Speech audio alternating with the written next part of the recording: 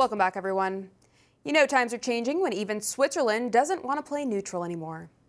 Instead of staying out of conflicts like it has been for the last few hundred years, it's finally decided it's going to start cracking down, at least within the parameters of its own country. Their first order of business? Throwing a writer in jail for calling someone mean names.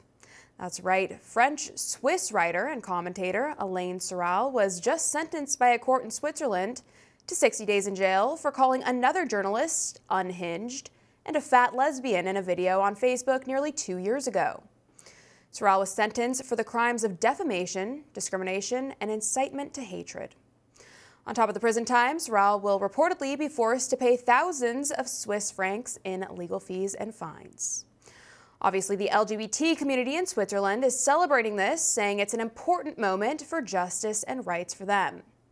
But the remaining citizens, the ones with common sense, are raising concerns that the word police could come after them next. Jay Dyer joins me now to react, comedian and author of the books Esoteric Hollywood. Jay, thanks for being with us. It's great to have you. Thank you, Alison. Glad to be here. Glad to be talking about Orwellian crackdowns on speech.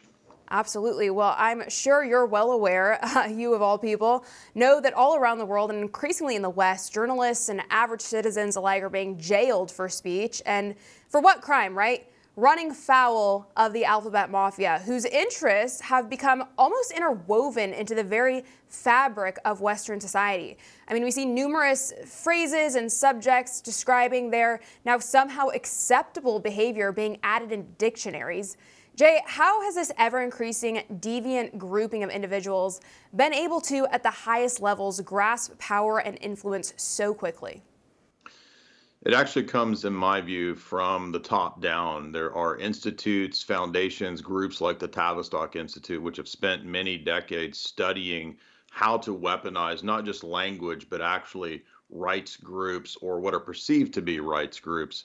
You could go back, for example, to the 1960s counterculture, and one of the so-called anti-establishment figures, Dr. Timothy Leary, the champion of tune in, turn out, drop out, whatever his phrase is, he was actually the guru that was giving everybody LSD, and he said a very insightful phrase that is the key to all of this fake counterculture.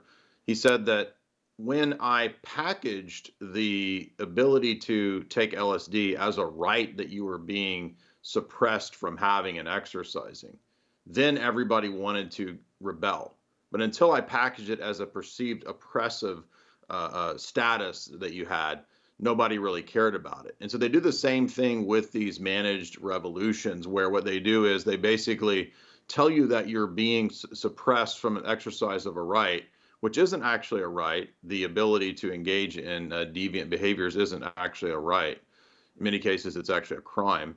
So they repackage it, and that was actually a technique that they studied at the Tavistock Institute as to how to repackage these things and sell them as a right. So the scary part is that we're not just dealing with incompetent people or evil people, but powerful entities that have the ability to weaponize these things and sell people on what they think is a right, but is actually social engineering. Absolutely. So true. And on that note, speaking of powerful people, this week the Pope said he would be open to having the Catholic Church bestow blessings for same-sex couples. Now, he didn't retreat from saying the church still recognizes same-sex relationships as objectively sinful, but that, quote, "We cannot be judges who only deny, reject, and exclude." Jay, it seems that there has been a noticeable slide to the agenda of the left for this Pope. Would you agree to that? And what do you make of this? Yeah, and this goes back to the history that he was involved in his background when he was an archbishop. He was actually involved in working with the CIA back at that time in Operation Condor. So I believe, in my opinion, that's kind of when he was already part of the establishment. They probably had the goods on him back then. And ever since then, he's been a perfect key figure to maneuver into that office that he has in order to exert a very slow, kind of gradual change. And I say slow and gradual because in the encyclical that he did, Amoris Laetitia, about 7 years ago, he began to introduce changes which people at that time were figuring out were preparatory for where they wanted to take things in our day, 7 years later. And that's exactly what happened. 2 years ago, Francis, 2 years ago, roughly 2 years ago, Francis was asked these questions about, could we have softening up and a kind of a blessing that's not the full status of marriage, but maybe, I don't know, like a 60% type of thing. And he actually reversed his stance from a couple of years ago and says in this more recent answers to the questions of these cardinals, there is a kind of quote, he says, an analogous union that occurs in a partial way, a partial analogous union, he says, which in some cases we might be able to, quote, bless. So this signifies a reversal from his stance a few years ago. And that's actually what most people said was the long-term goal with this figure. And that's because he is actually a tool, in my view, of the World Economic Forum, the global elite, Klaus and company. In fact, his mentor was a guy named Kamara, who was himself a liberation theologian and also very close to Klaus Schwab. Very interesting. I totally agree. I think he is a tool of the globalist elite, and no question about that, especially given the recent developments here. Now, of course, we've all seen the infamous Mockingbird media clip where all of the news outlets are speaking the same thing. Let's roll that clip now just to serve as a reminder, and then we'll come right back. Exactly what people think. And this is extremely dangerous to our democracy. This is extremely dangerous to our democracy. This is extremely dangerous to our democracy. This is extremely dangerous to our democracy. This is extremely dangerous to our democracy. This is extremely dangerous to our democracy. This is extremely dangerous to our democracy. This is extremely dangerous to our democracy. This is extremely dangerous to our democracy. This is extremely dangerous to our democracy. It's certainly no secret the mainstream media are all marching in lockstep and spewing the same selected narrative. But Jay, I know you talk a lot about how it's much more than just the news media and rather Hollywood itself, along with the shows and movies it produces. Is there still an esoteric government relationship with Hollywood where there is an agreement to produce a vision or a roadmap, so to speak, for society, one that the deep state power structure has endorsed? Everything you're saying is dangerous to democracy. What you are saying is dangerous to democracy. Yeah, of course, there's an old history to this. It goes back even to prior to World War I, a connection between the Pentagon, between the deep state, between power players, and all forms of fiction and propaganda actually were utilized in full force in every war. And that's just really a natural relationship that most people don't know about. But there's some 16 agencies that are liaisons between the deep state, between Pentagon and Hollywood. It's been the way for a long time. It really ramped up in the Cold War. And I'm glad you mentioned Mockingbird, because really the media is just an extension of, mass Mockingbird media, as you said, is an extension of that old kind of Hollywood legacy complex. And they were absolutely in bed with the deep state. The CIA basically co-opted some 400 plus journalists throughout the world during Mockingbird. And it's absolutely no different when we look at Hollywood, the big, studios throughout the decades.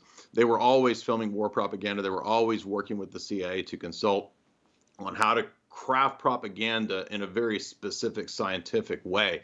In fact, there was a recent FOIA request where hundreds of documents showed that the NSA, the Pentagon, the CIA, the military had, over the last several decades, throughout hundreds of TV shows, I said hundreds of documents, hundreds of pages of documents showed that there were hundreds of TV shows, even as innocuous as things like Cupcake Wars, that the Pentagon and the military had paid to have propaganda placement put in. So, yeah, this is an old technique, nothing new to it.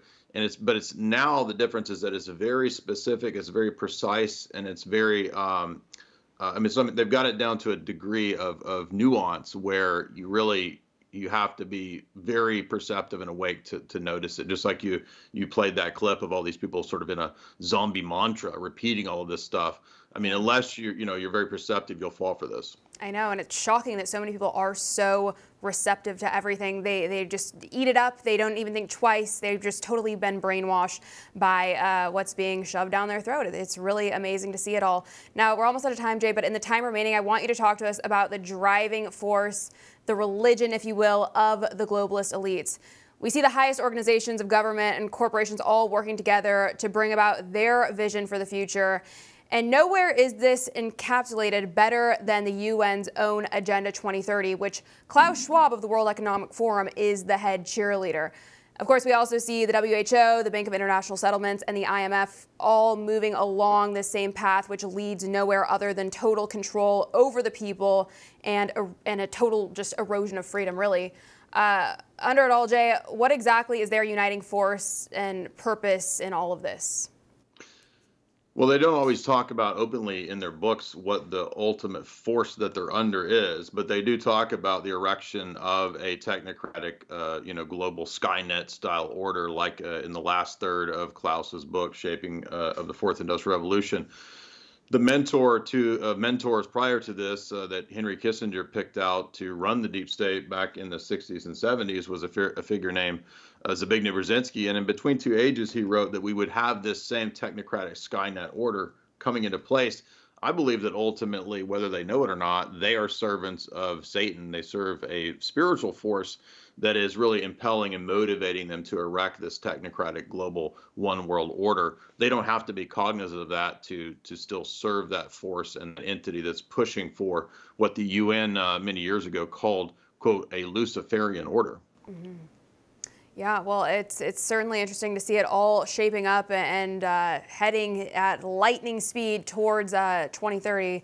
It'll be an interesting time ahead. Hopefully more people continue to listen to people like yourself and wake up to the very bleak reality that our freedoms are being stripped away. Jay Dyer, thanks so much for joining us today. I really appreciate your time and insight. Thank you, Alison. Take care. We'd like to welcome you to our new home for uncensored news and hard-hitting talk shows. If you're tired of cable companies and social media giants chipping away at your most basic and important right, freedom of speech, by shadow banning, demonetizing, censoring, and policing every single one of your posts, then One America News on Locals is just what you've been looking for. Finally, you'll have the freedom to express your point of view and stay connected with like-minded fellow patriots. And the best part is, OAN on Locals is only $5 a month. All of our credible, honest, unbiased reporting, ad-free talk shows, and exclusive content, all at the fraction of the cost of cable. So to watch, just click the join button to get the news you can't get anywhere else.